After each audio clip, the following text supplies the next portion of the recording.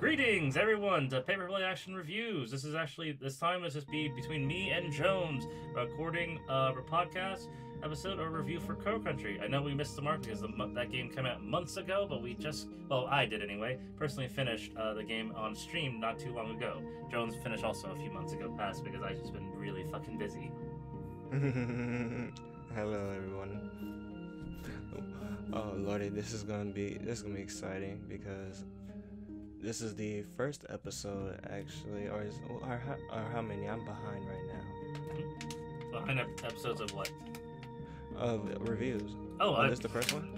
Not too sure. I know the format of it has been changed quite a bit often. I remember doing my reviews, just a general breakdown of reviews episodes for when we go over weeks typically. But I've just been busy. I haven't really gone over to review too much stuff. But hey, we're doing one for just me and him for Crow Country. But let's start off the beat. What'd you think of it? Actually, I think it's a fun survival horror game, actually. For the first time, I feel kind of awkward playing it just because it was 3D isometric in a sense. So the camera, you can have full control in the limited space. And that's something kind of unique to actually see, because, you know, purists like to stick to the traditional camera angles in different rooms, and also like to be scared with what you can't technically see off screen but you can hear. But Crow Country actually just says no, screw that, you can see everything that's going on around you. It's just the fact that you have to pay attention to like some small details, like some traps that might be on the floor or anything like that. I can definitely tell from my experience that I was running way too fast in the middle of the game, and I ended up getting poisoned or bombed, or the fucking chandelier was my biggest issue. Like, fuck me! Eventually, like, I want to say probably late in the game, I decided to finally just start shooting those things because I got tired of it too. Yeah. I wanted to conserve ammo, and I got too good on playing the first time through, not wasting a lot of ammo. Thank goodness for that. Didn't die once, so the game is not that difficult in my personal opinion. But I didn't have a good time with it though. True. Like, it definitely feels kind of easy though, but I might have to go back and try on the harder difficulties, because after, you know, playing the traditional ones and the current indie titles that's coming out right now, that are survival horror based, it was kind of easy to conserve all that ammo, being ready just to say, hey, screw all the sub bosses and screw the main boss. We're like, hey, you can enjoy the ride. Mm-hmm. Yep, and that's what we got as well. That's what I got as well, especially during the ride there. Since the theme in this one, like unlike other survival horror, we are in an abandoned amusement park. I know a few other horror titles have done that beforehand, but this is more of a Resident Evil / Silent Hill-esque gameplay where you can move around, shoot at enemies and targets with control accuracy. This one is, like you said before, 3D isometric shooter where you actually can control the camera around you, but when you're shooting, you stand stock still and aim the game on gun aiming like Resident Evil 4 and 5. Good old tank controls. You can play tank controls. You can play You can play the current age on pad with the analog stick. You have damn near perfect control aiming in this game. Like, there's no reason why you should miss unless you just pointed it wrong, honestly. The puzzles also are a little bit easy, some kind of on the nose once you kind of pay attention and you go through the game a little bit, especially when it came to the torture dungeon room, when it came to the floppy disk when you finally got it for the computer. That puzzle right there was like, hey, at that point. um, I also want to say that the story was also something enjoyable as well. Like, I know a lot of people are tired of the usual, you gotta read the notes, you gotta read the journals just to get the full knowledge of what the story is and the environment, what's going on. But actually in Crow Country, it actually pays off for when you get to the end of the game and for the big reveal. And it kind of sticks with you. I want to say it's not as gut-wrenching and heart-feeling as Signalis, but this one actually just comes a nice full circle, and if it wanted to, there could be a possible sequel. If it does, so I think, if the game does well, I'm not sure. I know it's an indie title game made by. We should look this up at least. Let's see. Developers of this game is SFB Games.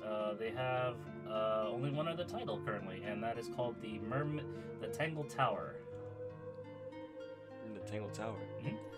Tangle Tower is still just on a demo at the moment here, but also did the Haunt the House, the terror game, where you move around a map and possess items and attack people. Detective Grimoire and Tangle Tower was released by 2018. Okay, now they have four games underneath their belts. Crow Country is their latest. Yep. Well, hopefully, Crow Country is a game that also, gives them the backing and approval to hopefully get some more work and continue doing their thing as well. Yep. The previous titles looks like kind of a puzzle solver, point and click adventure games, from what I see. Some of that are like what's it called? Secret Monkey Island. Oh. Yeah, but yep, that's the original style for it. So that explains the puzzle aspect for it. I did enjoy it though. It was pretty impressive. I'd like to see what they do more if this is what they're wanting to do down the road. Yes, I definitely enjoy it, and I'm honestly so sorry. I really should. Next time I promise to do more homework to the listeners out there. Shouts out to the artists and the character design team, because these creatures were actually very disturbing, and they actually stick with me, especially the tall skeleton, and especially some of the other later ones when they get all the lesions and the boils, and sometimes with the spikes coming out of their bodies. Like, the creature designs are definitely something that, hey, we need more. Puddleface really got me on that one. I just hate disturbing it, but because I was so overly stocked and well to it, just a few shotgun blasts to the face was all it took. Again, honestly, yeah, me and Jones, because we're Resident Evil veterans, we got too used to that aspect, so it didn't bother us too much. Yes. Sorry that sometimes that I do personally try to get around to the harder difficulties on some of the games, but obviously with everything that's on our plate right now in society, there's too many fucking games and we need to finish them. I'm sorry. Yeah, you have no idea. And if anyone's interested in playing survival horror game, Crow Country, we do highly recommend giving it a shot to play. It is traditionally $20 for it. I would say the money is more than worth playing the game, especially if you're planning on playing it more in more ways than one, multiple difficulties, even a hunt difficulty run. But yeah, I definitely say it's worth your money for it. Get on sale or pay full price. I recommend it regardless. Yes, same here. It is definitely a game that is worth playing anytime around the year, especially during spooky season right now. Please enjoy it. Please continue supporting the development team behind Crow Country. I'm sorry, one more time. Yep. Is it SFB Games? Yes, SFB Games. Yes, shouts out to the people at SFB Games. Please continue to support them as well, and other indie developers that you see when you see good games. Support dope shit. Please. Honestly, because we need more stuff like this. I know Capcom's been doing real survival horror recently, and us horror fans are eating good as of late. But hey, it always helps with indie titles like this to get people's attention. Yes. Honestly, I don't have anything. I don't think I have anything else to say right now. That's cool. And it's because I know I have nothing else on our plate at the moment, at least in terms of experience-wise. I know I'm personally going through Space Arena at the moment. I know you're going through Astrobot, but we'll keep our opinions to ourselves until we finally actually get through the games. Yes. But please continue to supporting the Paper Play Action podcast and team as well.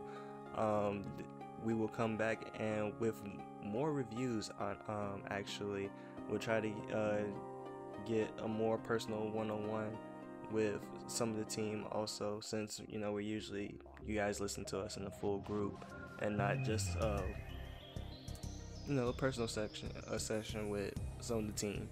Honestly, to get our personal opinions and see that it's not just the usual major games out there that we're trying to cover. Yep. Yes, we'll try to cover anything that we find and interests ourselves, and I personally, anyway, I would try to strive holding my opinion on a game review until I either fully complete it, provided the game doesn't piss me off enough. By the way, I'm not playing that Chain Together shit, Pele. We're not doing this right now. Oh, you will, because that's one thing this spooky season. I need to go through hell with a friend. Why that hell? You already torturing me with the rest of these games, Pele. Why? You already gave me Duke Nukem Forever, by the way. I'm enjoying that, by the way. I need to hear a review for you from that. I know that game is ancient, but it's still considered one of the worst games ever. Honestly, I can just say right now it's not that bad, but we'll let you guys go. Yep. Bye. Bye-bye.